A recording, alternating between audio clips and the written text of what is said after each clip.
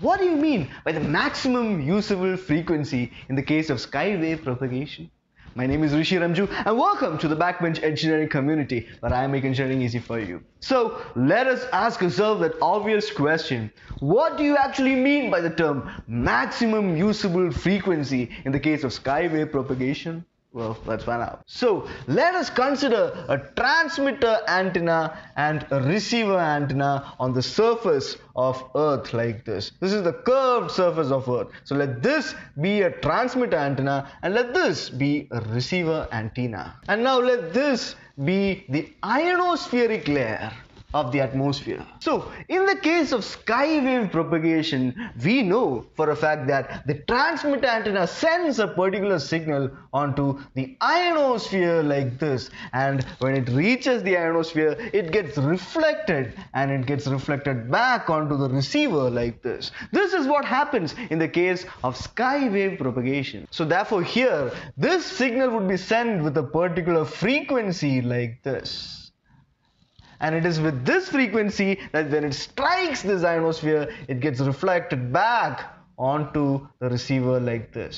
So now at the transmitter side, let us gradually increase the frequency of this particular signal. That is, let us increase the signal's frequency like this.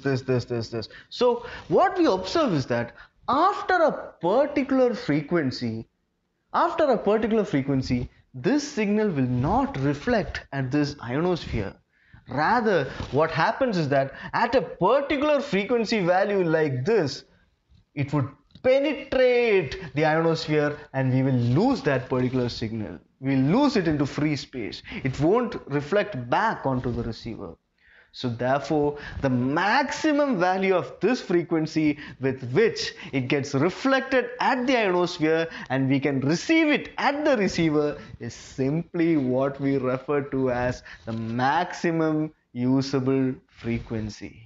As simple as that. So I've written it down. It is a maximum value of the frequency that can be used for Sky Wave propagation to happen between 2 points on the surface of the Earth. This maximum value of frequency is what we refer to as the maximum usable frequency. So what is the expression for this maximum usable frequency? How can we mathematically obtain the maximum usable frequency when we send a particular signal at a particular angle? How do we obtain it mathematically? So for that, we know the expression for the refractive index of the ionosphere. The refractive index of the ionosphere is given as eta is equal to sine theta I divided by sine theta, which is equal to root of 1 minus 81n divided by f squared. So this is the value of the refractive index of the ionosphere. So here the value of this theta can vary from 0 to 90 degrees. So let us assume that this value is equal to 90 degrees. So therefore eta is equal to sine theta I divided by sine 90, which is equal to sine theta I is equal to root of 1 minus 81n divided by f squared.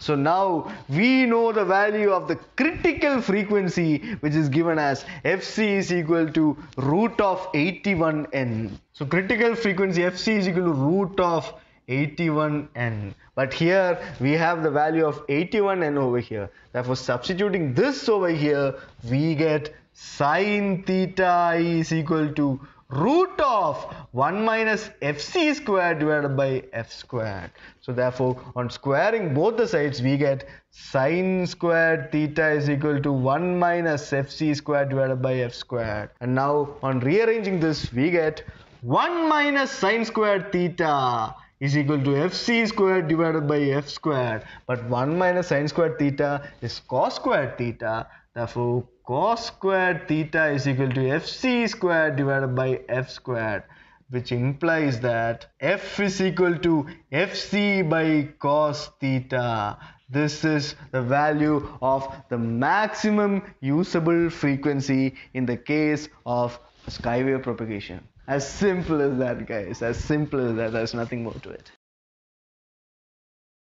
So this thus is simply what you refer to as the maximum usable frequency in the case of Sky Wave propagation. As simple as that.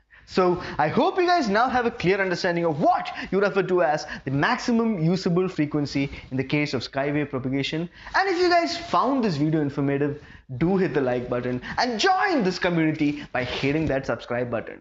We'll be discussing about the further topics in the upcoming videos. So stay tuned, stay subscribed. Until next time, I'll see you guys in the next video. Thank you.